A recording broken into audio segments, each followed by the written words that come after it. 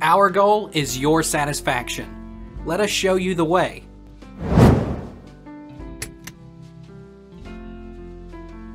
How does the movie The Heart as a Lonely Hunter end?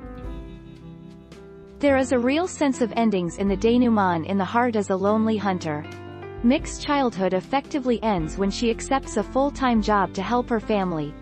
Dr. Copeland's illness worsens, and his career is basically over. And of course, Singer commits suicide, which effectively concludes the novel. How old was Sandra Locke in The Heart as a Lonely Hunter? 23-year-old. Sandra Locke, then known as Sandra Locke, was a 23-year-old WSM-TV staff employee when she auditioned for the role of Mick on July 28, 1967. To seem younger, Locke shaved 6 years off her age, a lie she maintained for the rest of her career. How old is Mick in The Heart as a Lonely Hunter?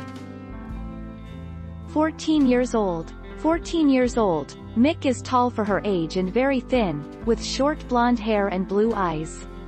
She is often absorbed in private thoughts and dreams, such as learning to play the piano and traveling in foreign countries. Mick's family is poor and takes on boarders as a way to make money. Did Alan Arkin win an Academy Award for The Heart as a Lonely Hunter? While his respected career has earned him a great deal of recognition, it wasn't until 2007 that Arkin actually took home an Oscar of his own. In fact, Arkin hadn't even been nominated for an Oscar since 1969, for his role in The Heart as a Lonely Hunter. What does the phrase "The Heart as a Lonely Hunter" mean? In the novel, it isn't just a lost loved human face. Instead, it's ideas, values, and even other people. The heart is a selfish thing, and, in the world of this novel, the heart wants just about everything. The characters are constantly on the hunt for the things they desire, and they always hunt alone.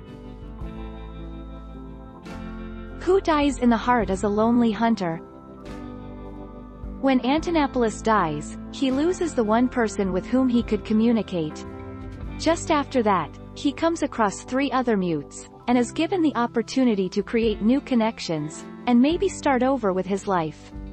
But he is unable to communicate even with them. It's a pretty crushing moment. Where was the film The Heart as a Lonely Hunter filmed? Selma. Buddy Swift was just a senior in high school when The Heart as a Lonely Hunter was filmed in Selma. The movie, originally a novel written by Carson McCullers, was filmed in the city in 1968. This year marks 50 years since it was filmed, and Swift remembers it like it was yesterday. Take our lead. Let's help you make your mark.